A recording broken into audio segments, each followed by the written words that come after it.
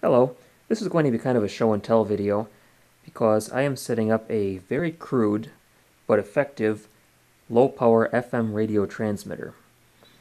My church is resuming its normal services, but they still want to offer a radio broadcast just to cover the parking lot of the church for any attendees that want to come and join us but don't want to come inside. So this will let church members listen to the service from their car if they pull into the parking lot. Problem is, FM transmitters are in short supply because our church is not the only church that has that idea. So I'm going to use some old cable TV equipment to put an FM radio signal on the air. On the right here is a modulator. This is an agile modulator, meaning you can tune it to any frequency you want within the cable TV band. This is made by a company called Blonder Tongue. They're a pretty popular name. They build good equipment. So this machine is designed to take an audio and video signal and put it on a radio frequency carrier on a cable TV system. So when you tune your analog TV to various cable channels, every one of those channels that you get on cable TV comes from one of these boxes. There's one of these boxes for every channel you get. Now this is all analog equipment because we're putting an analog signal on FM radio. Nowadays, cable TV is pretty much all digital, so this stuff is readily available on the internet, and it's not too expensive. Now in our case, we just want radio. We don't care about video, so we just don't feed in a video signal, and it's that easy. On the right is an amplifier. This is a broadband amplifier, even though we're just going to be using it to amplify one signal, that is the signal from this modulator. And I got a little antenna here. We'll just hook right up to the output of the amplifier. This is crude, but it'll work. And I just have a little radio receiver on the left-hand side there we can use to test the system. So I'm going to hook it all up, turn it on, and show you how it works. There's not much to this. There's no modifications needed to the equipment. You just hook it up, set the levels appropriately, and it works. Pretty simple stuff. But I thought this would be a good video for folks that need something similar for a project of their own. Whether you want to just broadcast an FM radio signal around your house, or your church needs it, or your school, or whatever. If you're just putting a signal around your house, just using the modulator by itself is probably all you need. You probably don't need an amplifier. As far as the legality of this, I figure as long as you're keeping the signal within the bounds of a parking lot or a building, that no one's really going to bother you.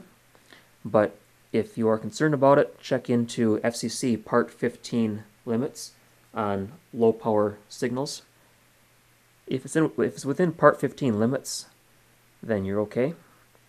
If you're running too much power, covering too much of an area, you could be in trouble. So that's why with this, we're just limiting it to the parking lot of the church, and we should be fine. Now, different modulators are programmed differently. This one has little dip switches behind this cover right here, where it says channel selector. You open that cover, and then you flip these little switches up or down for whatever channel you want. Now, your modulator may be different. As long as you have an agile modulator, that means it can tune to different frequencies, you should be all right. If we put this on cable channel 95, the audio carrier for channel 95 lands at 95.75 megahertz FM, or we'll say 95.7 to round it off. Cable channel 96 is 101.75, and cable channel 97 is 107.75. That's a lot of numbers, I realize that, but if you look up what frequencies each cable TV channel operates at, you can see those numbers that I just listed. So look up a frequency guide for cable TV and you'll see those three channels. So those are the three cable channels that land in the FM radio band, or at least the audio carrier lands in the FM band. Another option is to set the modulator to channel 6, cable TV or over the air. That's the same frequency.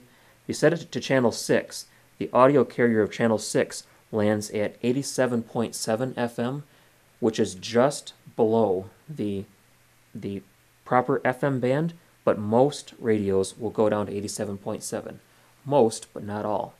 So if one of those three frequencies I just mentioned, 95.7, 101.7, or 107.7, if those frequencies are all being used, then you'll have to go to 87.7. Luckily, in my case, this is a pretty rural area. All three of those frequencies I mentioned are all clear frequencies. One last thing to know about this is the modulator is still generating a signal at the frequency for the video carrier, which is just below the audio carrier. Now, we're not sending a video signal into the unit, so we're not putting a TV signal on the air, but the signal is still there. The unmodulated video carrier is still present, and it could interfere with other broadcast stations. So again, if you're just covering a small area, shouldn't be a problem. But that's one of the reasons that this is kind of a crude setup. Anyways, let's hook it up, try it out. Here's my test setup. I have a little portable CD player with the headphone jack going into a cable, which goes into the audio input on the modulator. The RF output of the modulator goes into the input of the amplifier. And I have an antenna over here on the right, or the left, I mean. And then I have this little transistor radio set to 95.7. So when I hit play and the CD starts up, you'll hear the music.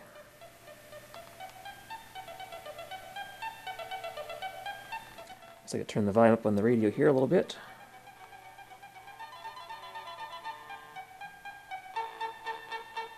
Like that.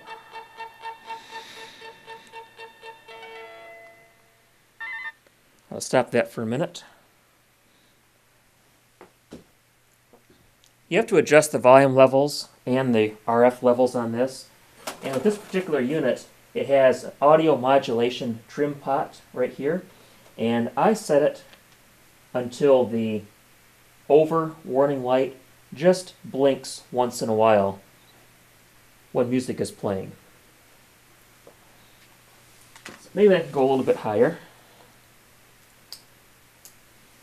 There it is, yep. It's just blinking a little bit.